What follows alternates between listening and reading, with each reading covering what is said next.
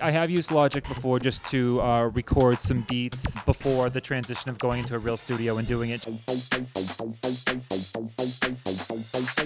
My name is Cazwell. We are at the Red Bull Space. We're going to do a new song called Nails Done that I produced for Amanda Laporte. Roxy and me both rapping that song.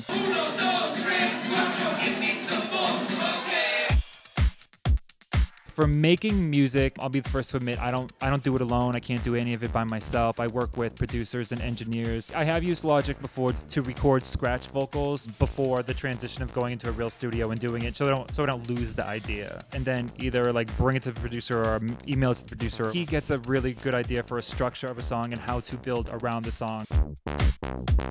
For DJing, I was on CDs, and then the first time I went off CDs, I was on DJ, which is actually a really cute program, and I use a control panel called the Vestax Spin, but I just got Traktor, and Traktor also has a control panel by Vestax as well, which I really like. I always have 2 sets of chords. I have twisties for the chords.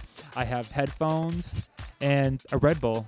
Join the conversation by following WinkSound on Facebook, Twitter, and YouTube to keep up with everything you need to know about music and audio technology.